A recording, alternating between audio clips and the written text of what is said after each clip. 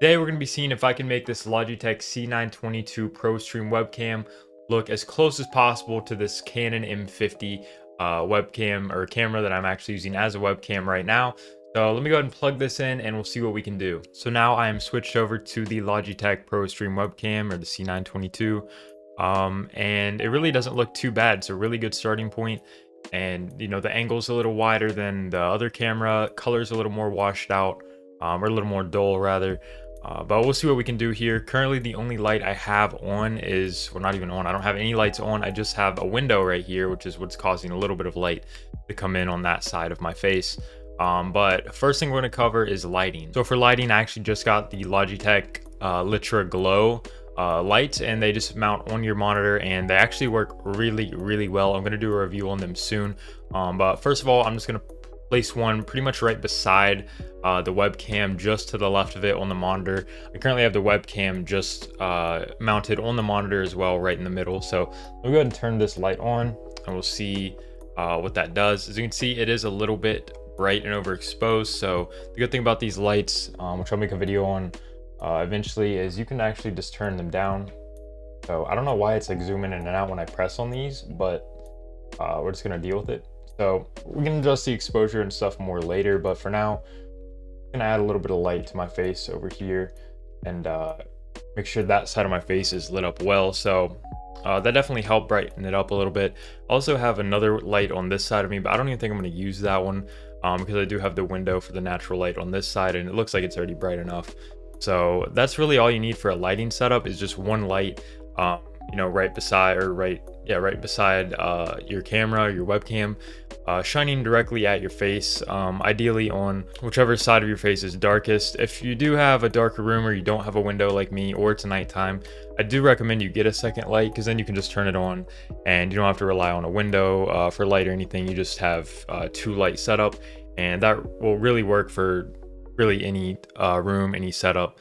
Just having a light as your main light, and then a side light for the other side of your face. All right, guys, now we are going to take a look at the Logitech G Hub software, where you can, you know, edit settings for the camera, as well as the other devices like the lights.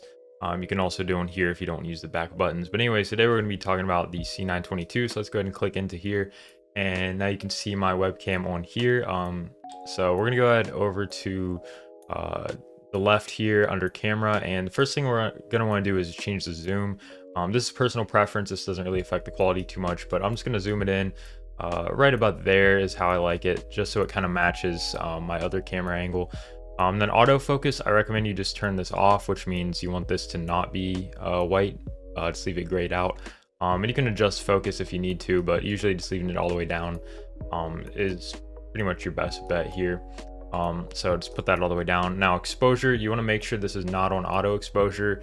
In my opinion, I think it's gonna be changing your exposure all the time, and that's not what you want if you want a consistent good look. So we're just gonna turn that off and then edit it manually. We can tweak these in OBS after we're done here, but basically you just want to make sure it's not overexposed. So I think, you know, right there it's a little bit too exposed for my liking, so I think right there, although it does look a little bit underexposed, a little too dark, we can brighten that up in OBS here in just a moment. So that's my recommendation on exposure. Make sure it's not overexposed. I'd rather have it a little bit underexposed, because we can brighten it up in OBS. For priority, I recommend just leaving it on frame rate. So then we're going to go over to video.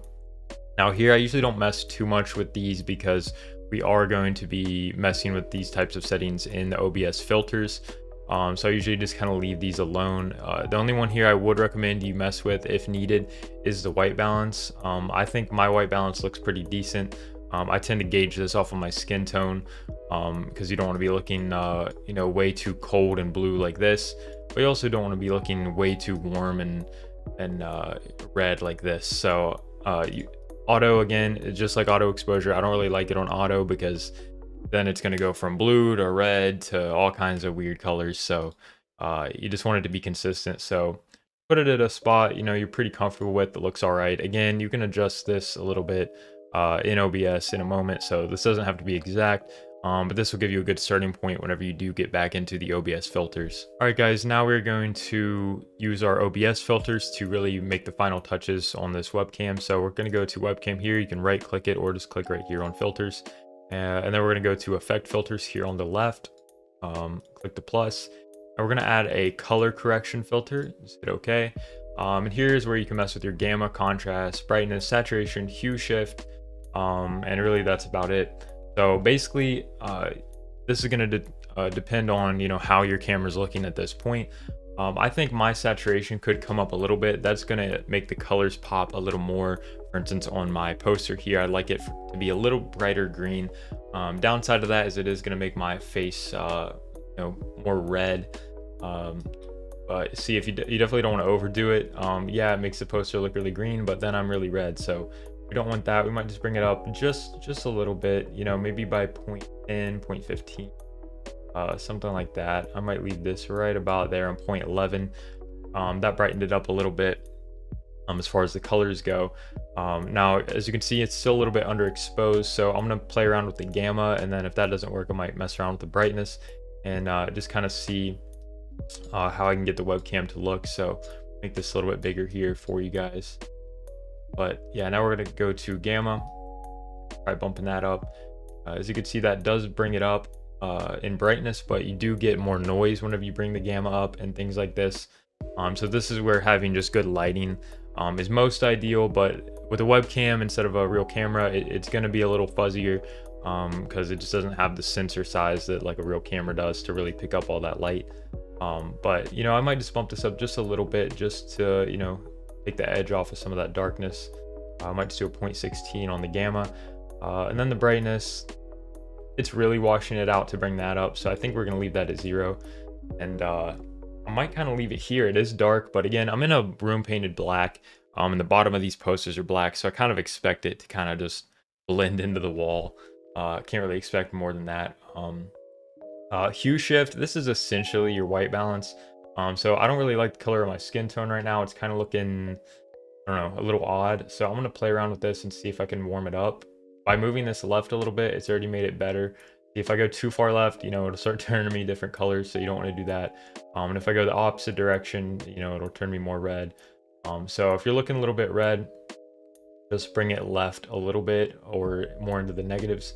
So we're going to bring it right about there, I think is, pretty decent. So that's really it for making your webcam look better.